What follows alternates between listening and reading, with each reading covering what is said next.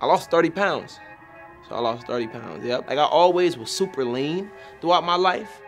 But like when I got money, I started to get heavy. I started to get thick, you know what I'm saying? For lack of a better word. I'm having money, I'm able to eat, buy food whenever I want to, which is like the biggest luxury to me, you know? And I kind of just had to cut back and become more disciplined with my eating habits. What's good, y'all? It's your boy Cordae, and I'm finna walk y'all on what my diet may or may not look like. I ain't perfect. I don't want to be no health advocate, you know, because I don't have a degree for this, so I don't want to misinform, and I ain't about to act like I'm perfect and I'm infallible. Like, today I'm gonna eat some up right after this, you know, like, you also gotta live life too. It's just it's coming back to that word balance. You gotta enjoy life. You know, during Thanksgiving and Christmas, eat some like unhealthy food with your family. Like, don't feel guilty about it. Treat yourself, but just have knowledge. Like, nowadays, when I have an unhealthy meal, I realize it like, oh damn, like I done went 2 days eating some bullshit. Let me just chill the rest of this week and eat healthy. More so, it was just me having like access to the information.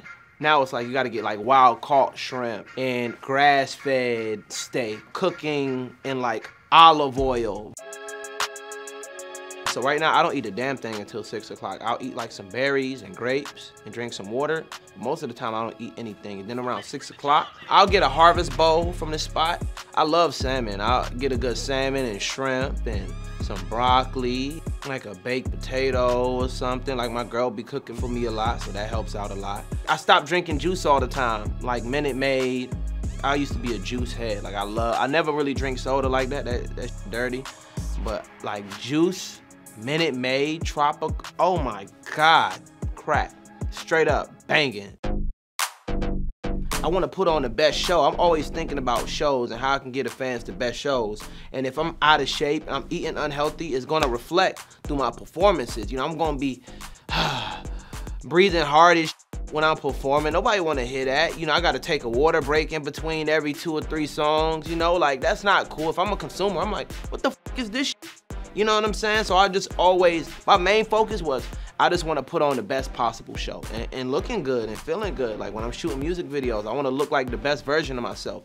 Like I said, man, I'm not here to pretend like I got all my together and I got like all the information and I know everything. Like, nah, I'm far from perfect. I'm not infallible. I'm not. But I'm trying to learn. I'm just trying to learn and live a little better. That's all.